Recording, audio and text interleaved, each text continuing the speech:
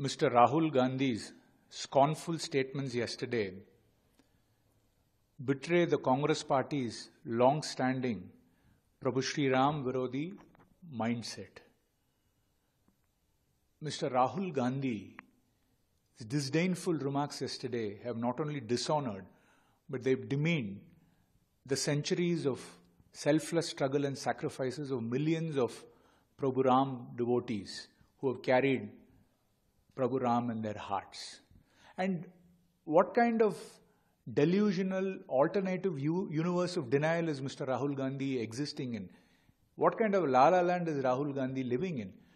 Because after 550 years of tapas, now we have the Bhavya Divya Ram Mandir majestically and magnificently standing in Ayodhya. First, Mr. Rahul Gandhi should register that.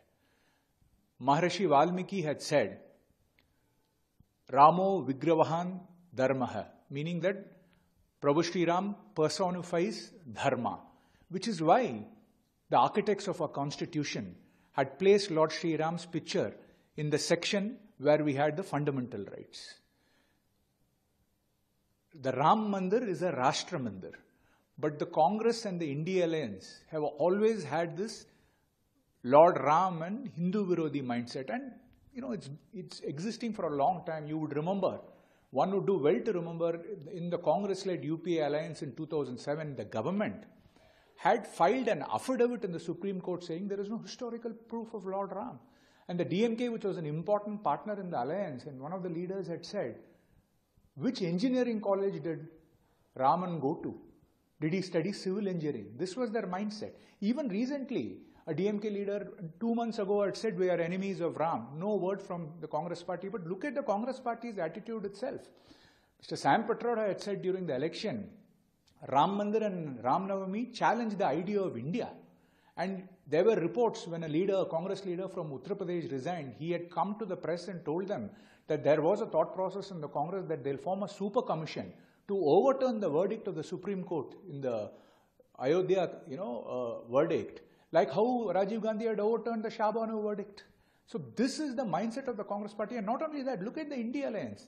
The Samajwadi Party leader has the Faizabad MP standing next to him and says, Raja Ayodhya. Raja of Ayodhya is Lord Rama. And you had RJD minister then, an education minister, saying Ramchitra Manas, parts of Ramchitra Manas are like potassium cyanide. So this is the debased mindset of the Congress and India Alliance against the values and ethos of our culture. And this is a part of a larger Hindu Virodi attitude of this India Alliance.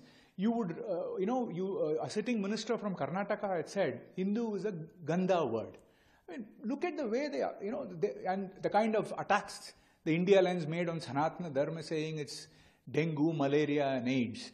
And an SP leader had said, Hindu ek dhoka hai, meaning Hindu religion is a fraud. So, basically, this statement of Rahul Gandhi, this arrogant and condescending statement of Rahul Gandhi, exposes their anti-Hindu and Ram Virodi mindset. And this is why they've been repeatedly defeated. And this stands against what, Bharat and India, symbolize. And which is why the Congress party will never learn from its mistake, and they'll be repeatedly defeated by the people of India. And